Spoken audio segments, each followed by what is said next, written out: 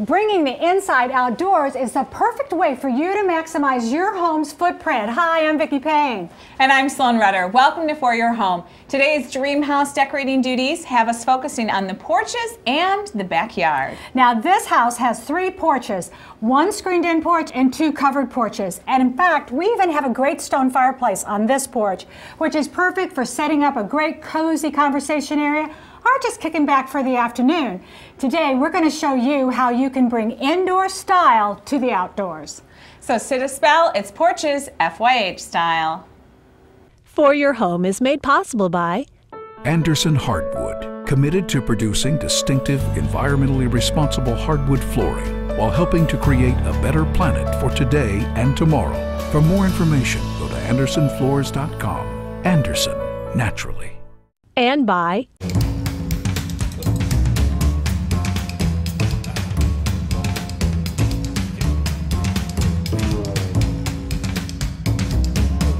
and by Ames. Ames True Timber has offered innovative landscape products since 1774, providing non-powered lawn and garden tools, wheelbarrows and lawn carts, watering products and decorative accessories, including planters. And by Riverside Furniture.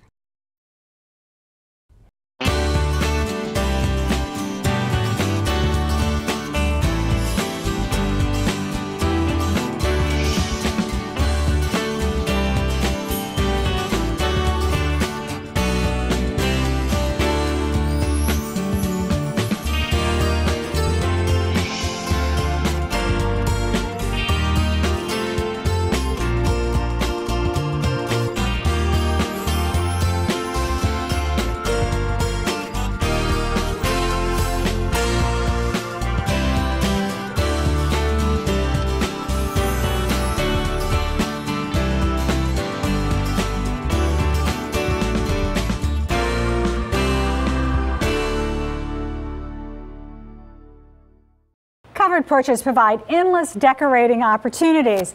This one has a beautiful slate floor, a gorgeous stone fireplace with a gas log in it, and we have a stairway that leads down to a lower lawn level. The screened-in porch offers the same spectacular views and beautiful stone flooring. But because this is a screened-in porch, it allows for insect-free dining and it allows us to create a great cozy conversation area. It's also just steps off of the kitchen and the casual living areas of the home.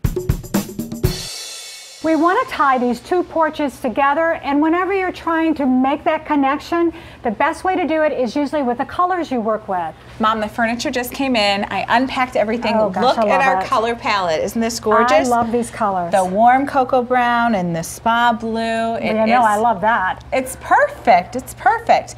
Now you'll notice that this is the same fabric. Well, that's because we selected our furniture from the exact same collection. Now, of course, we thought we could do that because everything would match, but really our idea behind it was so that we could take pieces from one porch and put them on the other. If we were having a party and we needed additional seating, guess what? We can just grab a chair. That, bring it over. It makes a lot of sense to try to match up all your outdoor furniture to look the same. Now, the other thing that we're doing to tie these 2 together is rugs. We ordered 2 rugs of the same style and the same color. Now, this is an outdoor rug. You could also use this inside, and it has this great blue and cocoa brand. Now, we got it a little bit darker because that light color would really show dirt badly.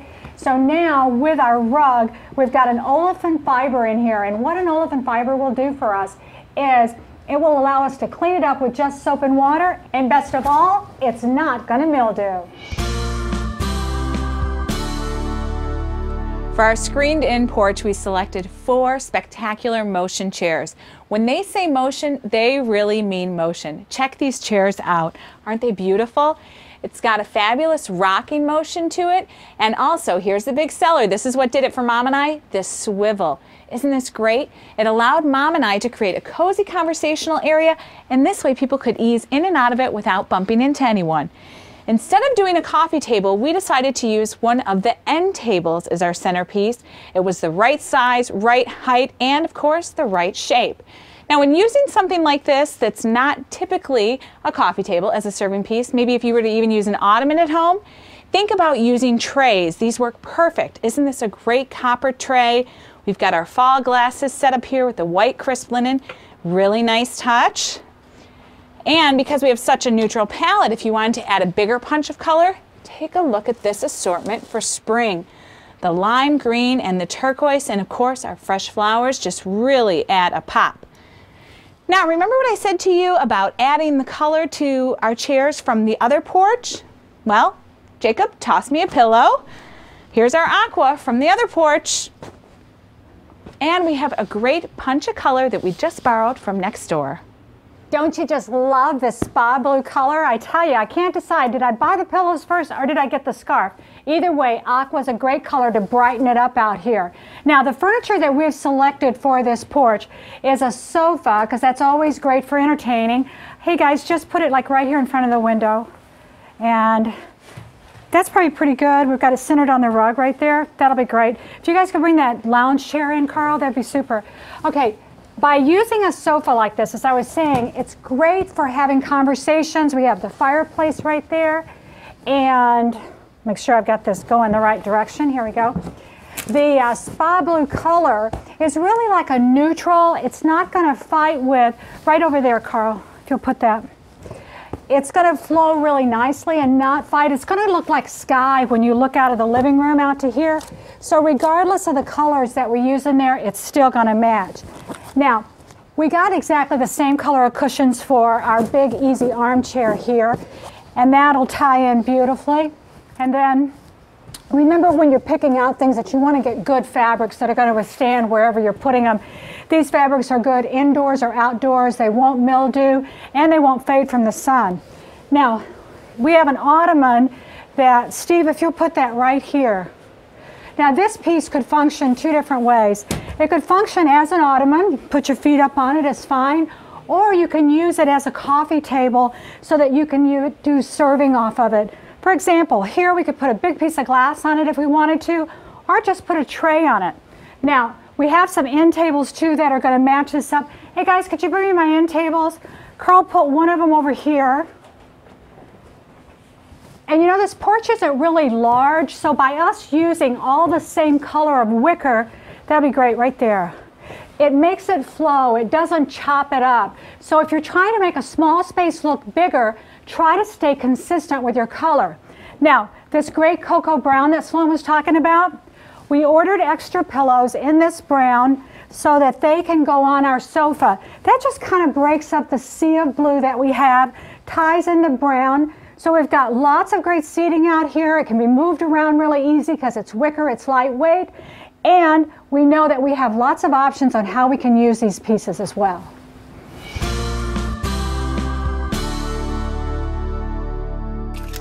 Mom and I thought in order to cozy up this patio, it would be a great idea to add some drapes. After all, this is just an expansion of the footprint of the house, right? So we're going to put drapes here, and now the tough part is deciding how to hang them. There's really 3 different ways that we could hang them out here. We're going to have them at every opening between beam to beam. So that would be the way that you would want to hang them, obviously, right? Beam to beam. Uh-oh, what happens when you get to this side and you don't have a beam?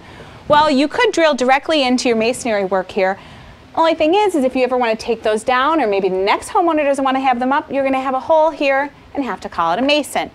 So we thought, okay, we could do it to the face of our heading here, or we could drop down with a little hook and eye routine and just kind of have our rod hang low like this.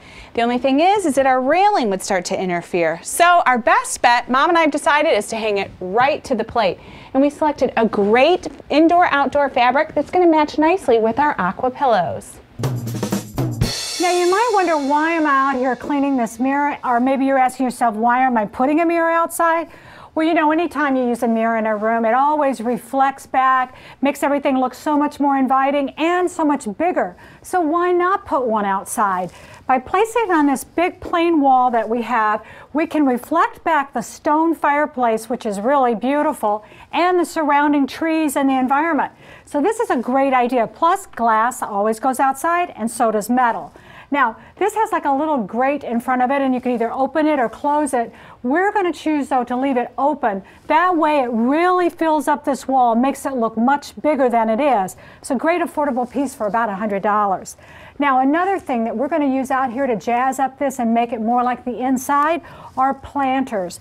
These planters are made out of plastic. They look like regular wicker, but they're plastic, which is wonderful because we can leave them out year-round. And inside of them, they have these great little zinc liners.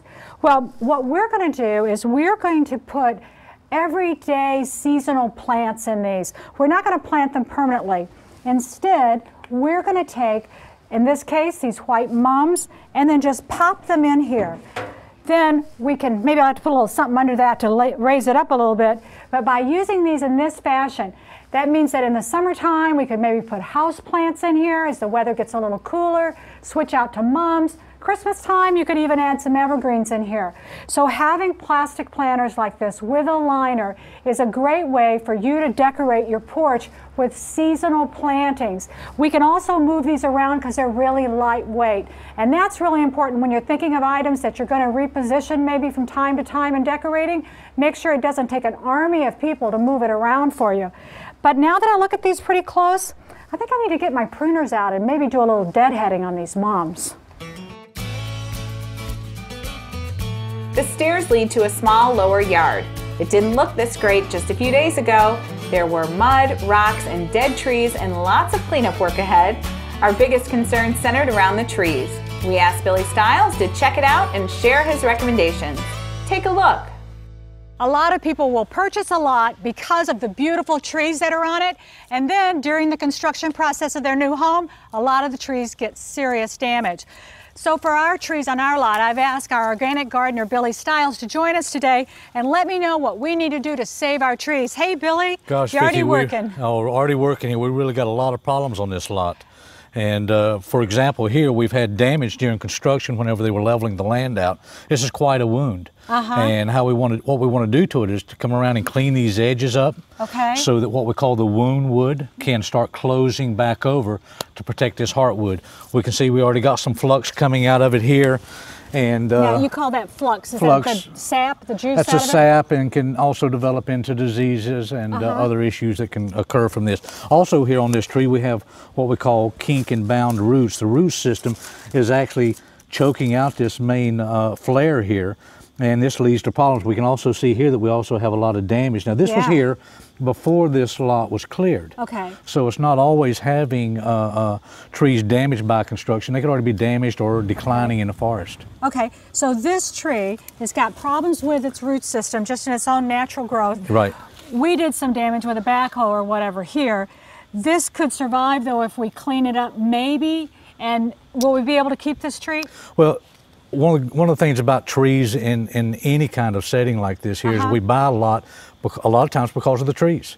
And when we get these trees, we don't understand the damage that's going to incur. Now this particular tree here, I would probably recommend it be taken out, even though it's a great tree, because of some of the issues that's already existing, and because if you can look at here, the massive amount of root damage that's incurred because of construction. So this tree is under stress. How far would the roots go typically with a tree this big? If you go up to the canopy, and if you was to draw a straight line down from the last limb out and go a third beyond that. So if you look at this, that's underneath the house. The roots are underneath the house, underneath the footing, and they've been a lot of damage done to them. So this tree needs to come down, and I guess if it got bad and it did die, it could fall right on the house. Could fall on the house. You could leave it also, and you know, now that you're the new homeowner, 2 or 3 years down the road, you have to pay to get it taken out. So on this here, I'd use wise judgment and probably have the builder take it out. Great. Now there's a lot of trees on this lot that, you know, some of them look good, some look bad, but we have a lot of dead limbs within the even good-looking trees. Now a lot of the naturalists suggest that you leave these dead limbs for habitats for birds. Is that a good idea? It's always a good idea to create a habitat for wildlife, but one of the things we have to understand, this is no longer a wildlife refuge. This is a urban yard. This is a setting where kids are going to be playing. And in that area, we got to be concerned about their safety. I think you should really take the limbs out based on the tree's health, or take the tree out and clean it up and create a more safe habitat, more safer environment for the family that's moving in. So we'll need to get an arborist out here and get them up there and take out some of those dead limbs and limb it up. Billy, this tree right here I think is just a beautiful tree. Do you think we've got any damage to it, or is it in good shape? Well, this is a great tree, and someone probably bought this lot because of some of these great trees. But as we can see here, Vicki, we have a lot of issues with the grade coming up. You know, a lot of builders do a lot of things to really try to preserve the life of trees, but it can't always happen. Yeah. And this is one of those instances where the grade and the pitch of the driveway has covered over the roots up to about 6 feet. Wow. And now these roots can't breathe. You mean this area up here where they've mounded up the dirt? This was the native area, and the grade, as you can see, built up here has been raised at least 6 feet. Now all the roots are still under where they were. Okay. So our roots back under here are like ground level? They're completely ground level, as it were. And again, we have all this dirt that's piled up against it, which we want to make sure that would be taken out if this was a tree that we would recommend it to save. But I'm going to recommend that this one be taken out. Billy, no. Long term, it's what's going to happen. The majority of the roots are gone. Now again, if we go back up to the canopy and look down, all the roots are up underneath the carport. Okay, now, what if we want to just risk it? We want to say, let's just take our chances, let's let it grow. What are going to be our signs that it's not going to survive? We'll start seeing die back in the tips of the trees. Some of the limbs are going to start dying from the lower levels up. Okay. And you want to keep an eye on that. You could come back in here and regrade some of this and open back up and maybe put a retaining wall. Okay. That would help with that. Okay, well, let's get a notebook, a pad of paper. Let's start writing down some of the things for these trees, and let's you and I start developing a plan on how we can save as much as we want. Okay, I'll get the paper, we'll get it going. Great.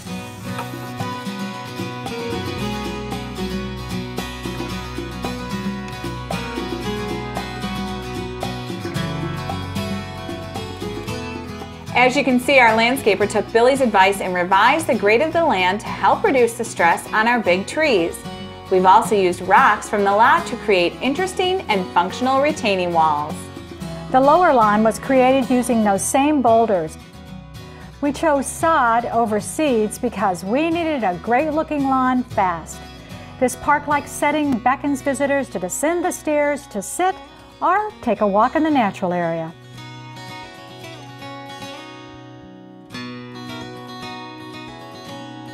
An easy way to go from season to season is in the way that you display the candles that are out on your deck.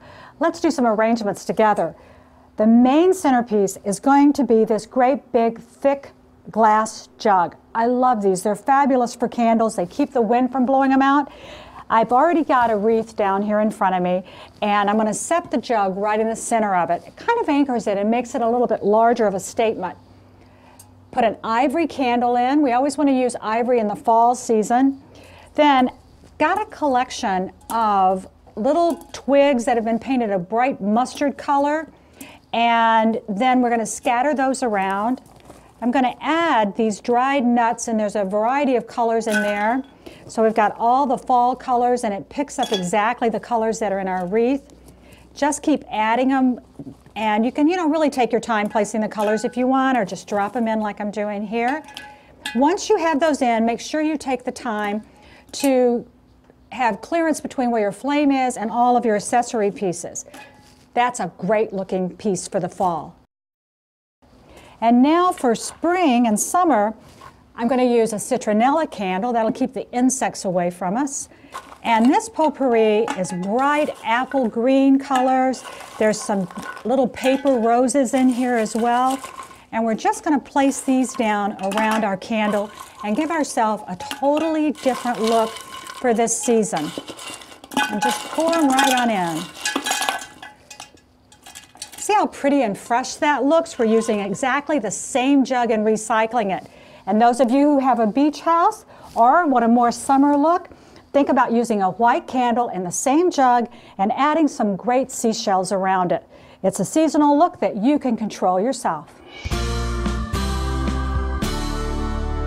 Decorating the outdoors can be more fun than you may think. There are a lot of materials that you can use outside that feel right at home outside. For instance, glass, metal, ceramics, and especially terracotta. Take a look at this beautiful painted terracotta bowl. Isn't this great?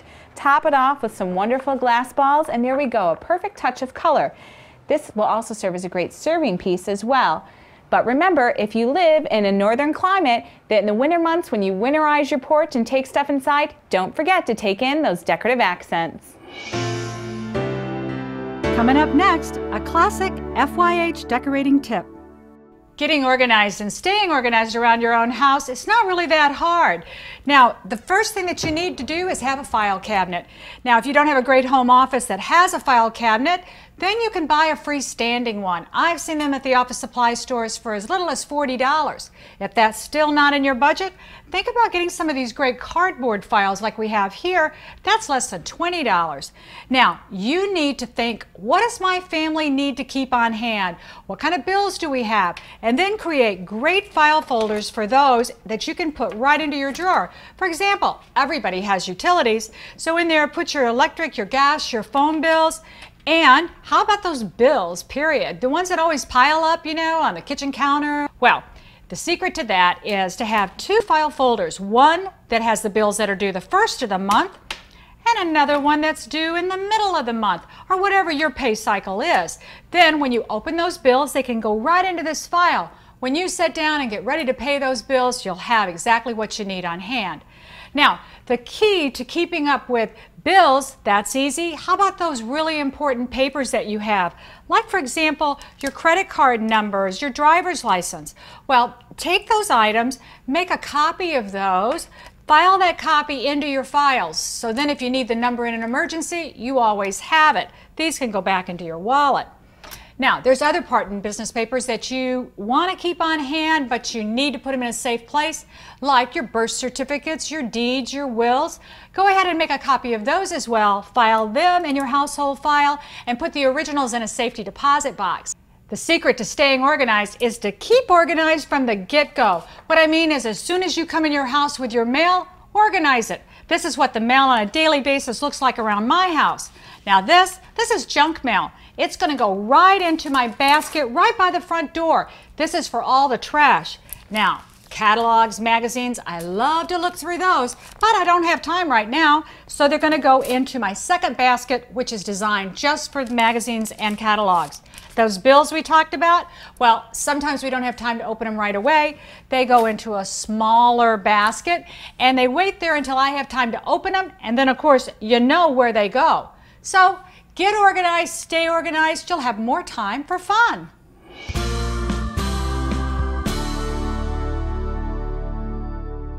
I just love the panoramic view of nature that this elevated porch provides. It is the perfect backdrop for our comfortable and stylish wicker furnishings. You can relax with a good book and enjoy a lazy, sunny afternoon. The porch has ample room for a full-size sofa, tables, and a versatile ottoman. The stone fireplace and outdoor television make this spot a great entertainment destination. When it gets a little chilly, just close the all-weather draperies. This will allow the porch to be enjoyed year-round. The view from our screened-in porch is just as spectacular. The 4 deep-seated chairs swivel and rock. They set the stage for easy conversation and relaxed entertaining. The all-season fabrics, slate floor, and weather-resistant rug keep maintenance to a minimum and make this porch picture perfect.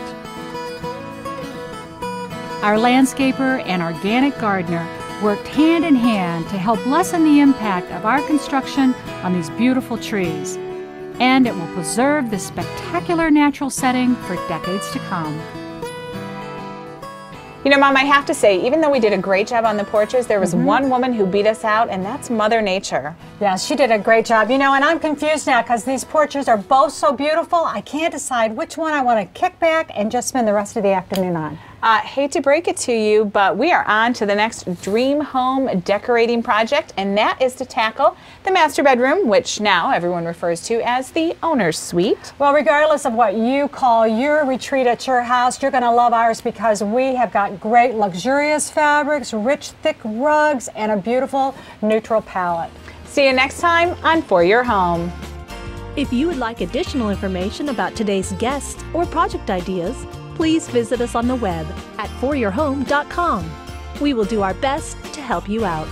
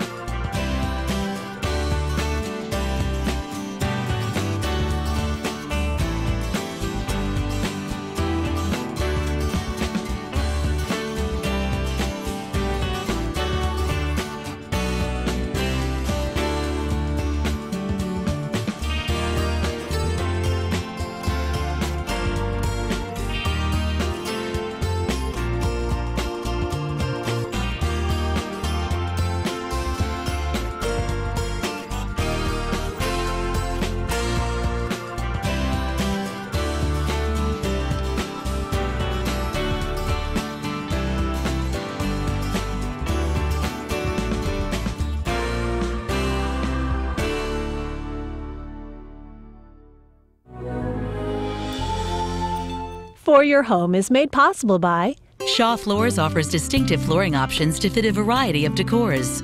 Shaw strives to have a positive impact on the environment by producing recyclable products like Anso nylon carpets and Epic hardwoods. Shaw, where great floors begin.